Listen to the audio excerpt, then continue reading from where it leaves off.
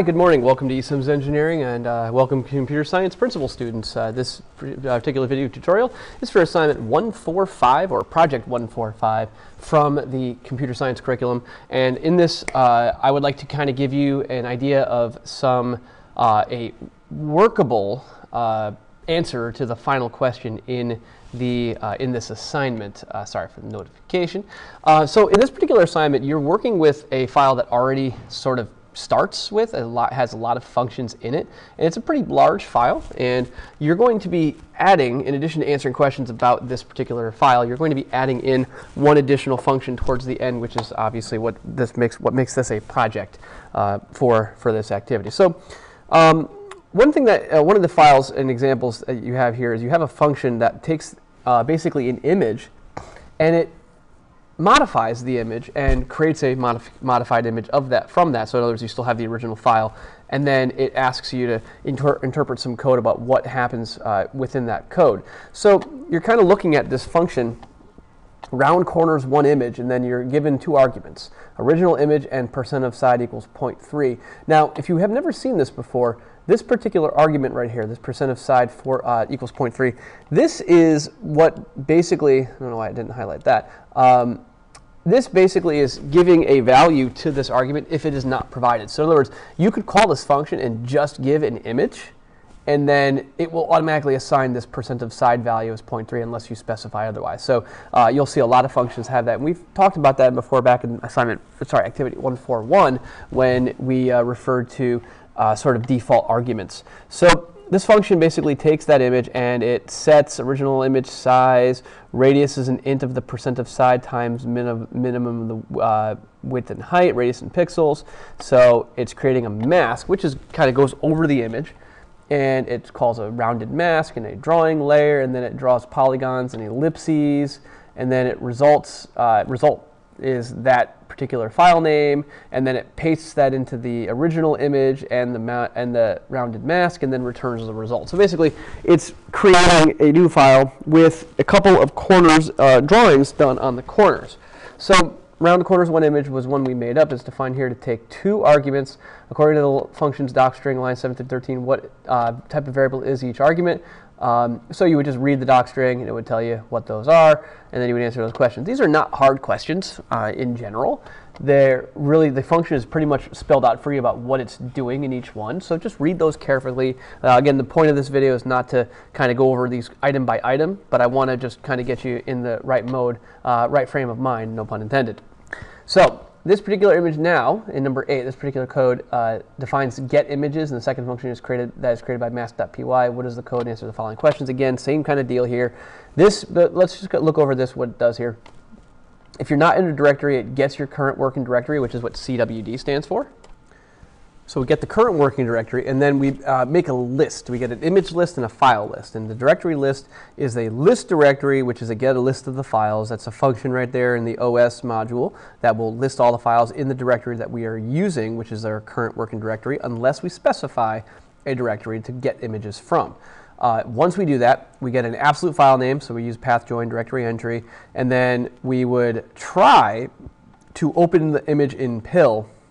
And if it works, then it works, and we add the file list and we add it to the image list. Except if we get an input-output error, we just pass that file.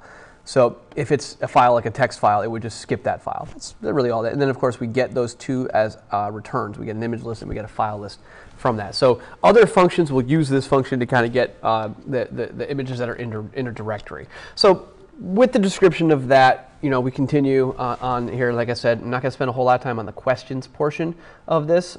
It does talk about the try except thing. That was something that was new. Try except is it's sort of an error control thing, because you are bound to have runtime errors, and runtime errors can stop a program from running completely. So having try except in there can prevent those runtime errors from cutting off access to a program or cutting off the program itself. Now we have a function that rounds corners of all images.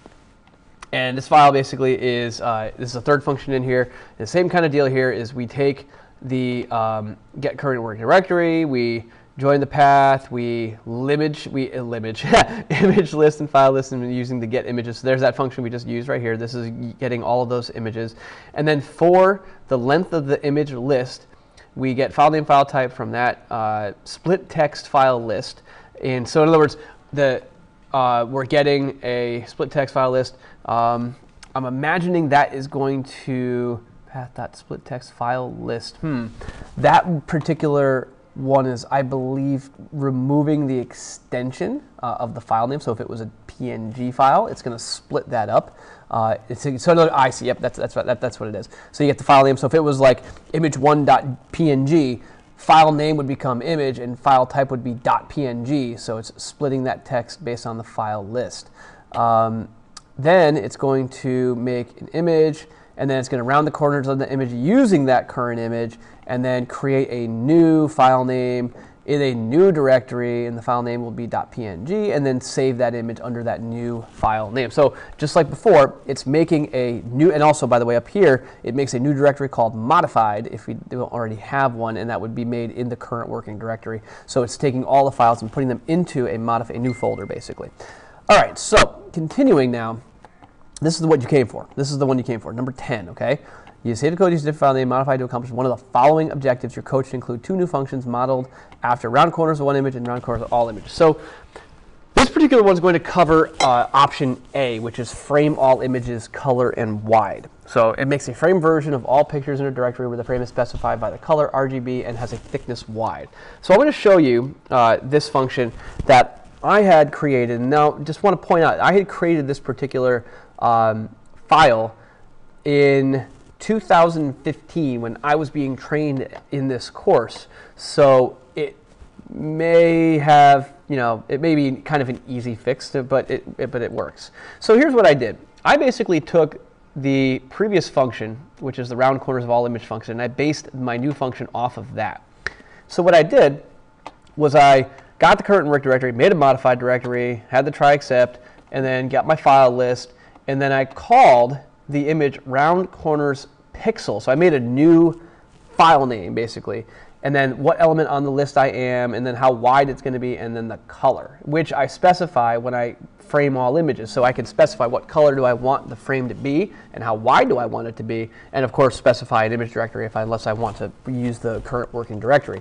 Then it rounds corners of the pixels, image list using wide color, and then new image file name, new image save. Right, so it's basically the same, almost the same function as this function, round corners of all images. So I based off of that. Now, what's different about it is the function that is called, which I took this now. This I based it off of round corners of one image. This particular one is going to draw a frame, and it's going to use the polygon feature using radius, width radius, and it's going to make sort of a arcish kind of shape. And then I'm also throwing in an ellipse on here, and it's using the color that I called originally and passed into this function as well.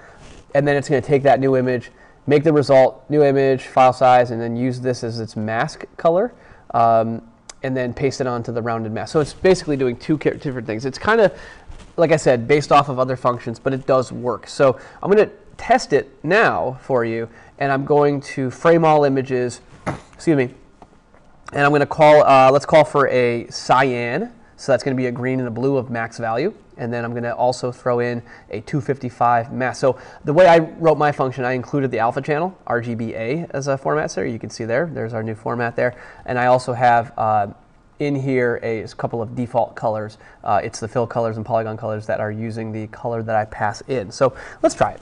So I'm going to load that up. I think I already did, but just in case, it can't hurt. So I'm going to call in frame all images, and I'm going to specify, now this I have to specify the color as a array, so I'm going to go 255, 255, and then 255 for the alpha, and then I'm going to go with a width of, let's go with 50 pixels, and then I'm going to use the current working directory. And let's see if this works as is.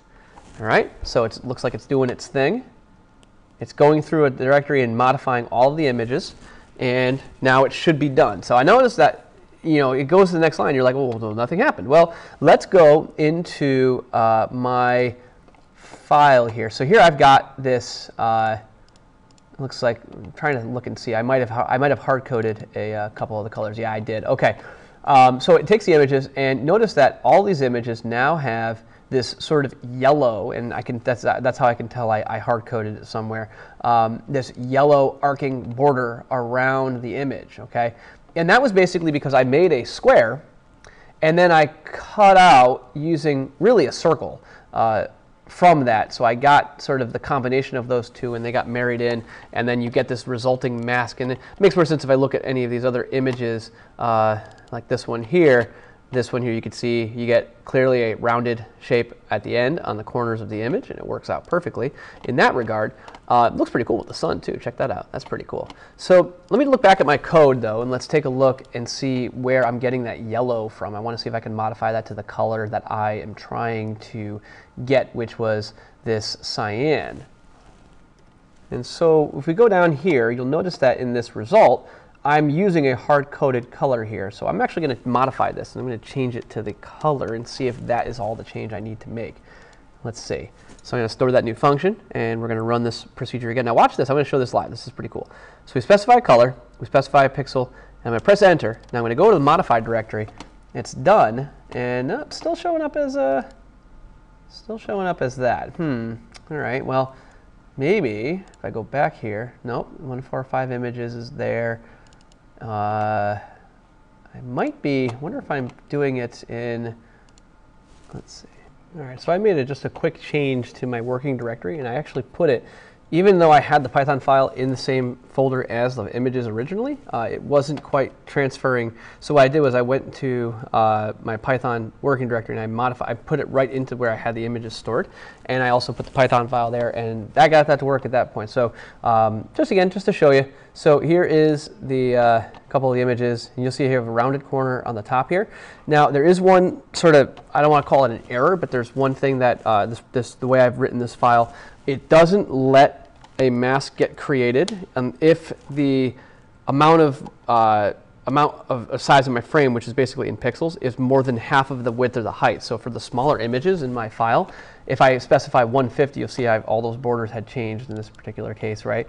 So if I had made it so that all of the, if I had any size or any images that were too big, then it would not have an output on here. And I think that that's something that was automatically programmed in by PLTW in the original function, not necessarily something that I was sort of aware. But you can see here in this image, you can see these arcs are kind of coming close to each other. So if I made, let's test that out real fast. This is 265. So what if I make the mask's pixel size 266? And let's see if it makes one for the trumpet. And see, I'm just basically modifying the exact same images each time. And it's going through the images. You actually can kind of see it live update, which is kind of cool. This particular file was not changed. And that goes with my theory of 266. Yeah, this is 220 by 287. This file did not have a mask added to it. And here is that trumpet. It's still running. It's still running, still running, still running. And there, see it? There it is. That trumpet, because we included a dimension that was higher than its actual resolution, it did not apply the mask to that, but other files it did. So this function works out pretty well, and I also can specify a different color. Right now I have cyan as my color, but if I want to do something a little more neutral, I can go 125 here. I can do, let's say, 175 here, and I'm 50 there, just to be different. And then I can run that. Sorry, I deleted my own color. Let's try again. 100, 127. Did I do it again? Nope. 50. Let's try 50 there. And we press enter, and it's going to add that frame, and you'll see how the color's changing, right? So now we have a different color specified on here, and it works out. So there you go. There you have it. So that's a kind of an overview of what you would want to do for 145. I hope this helps. I hope this helps kind of think and guide your thinking. Hopefully you'll do something and have a little bit more, I guess more robust or more different than what we had, but it is what it is. Anyway, I hope you have a wonderful day. And again, please subscribe to eSystems Engineering, and thank you for your support of our channel. And hope you have a wonderful day. Take care.